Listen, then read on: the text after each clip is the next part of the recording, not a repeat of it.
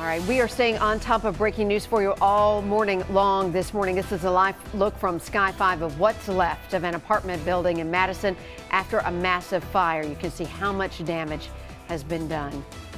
Of course, we've been bringing you updates on this fire since it happened at about 5:30 this morning. We're going to go straight to News Channel 5's Blake Rosnowski, who is on the scene at the DuPont Avenue apartment, and we know at least of one injury. Blake.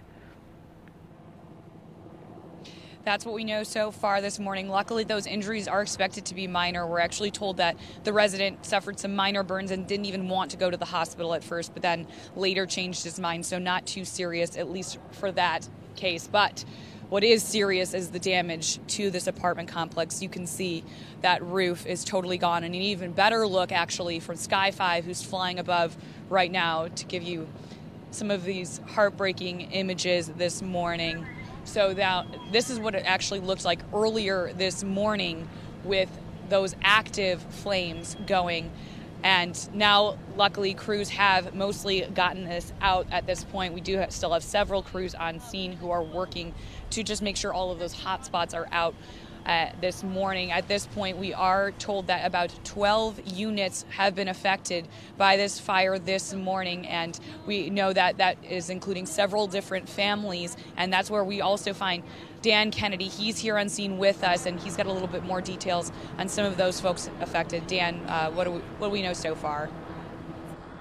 Blake, I'm on the other side of these apartment units from you, so standing about 150 yards, and we have a different perspective of the damage that this fire has caused. Here from the ground, in a moment you'll see from Sky 5, as these firefighters are now inside on the first and second story of this apartment unit, working to put out some hot spots and also possibly checking for any pets who may have been lost inside this fire. We're going to work to confirm that in a moment. Sky 5 overhead giving us an aerial view of how much damage was caused by this early morning fire. Residents say they were awoken about 5 o'clock.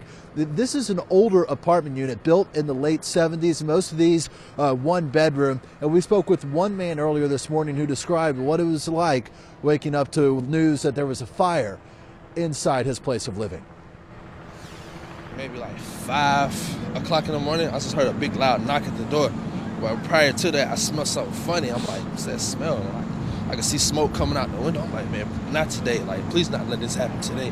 So then I opened the door of the hallway, just smoke, like it was like the wind was blowing with it.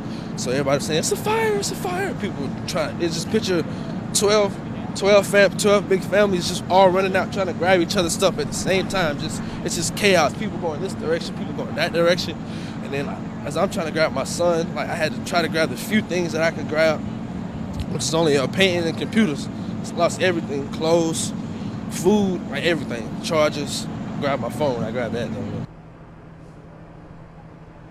12 units displaced in this fire, a whole lot of damage, much of it done to the fire, but also in some of these units due to the water. It is a cold morning out here, and all those residents who were displaced are now being loaded onto an MTA bus where they can at least stay warm for a little bit until the Red Cross can come in and assist them as they work to find some new housing after fire destroyed theirs this morning. Reporting live alongside Blake Rosnowski this morning, Dan Kennedy, News Channel 5. And thank you. And of course, that was a dramatic witness testimony, an account of what happened this morning when he found out there was a fire. Yeah, and what do you grab in that short amount of time and then end up losing so much. Exactly. We're going to continue to follow this story for you this morning. We will keep those crews on the scene. And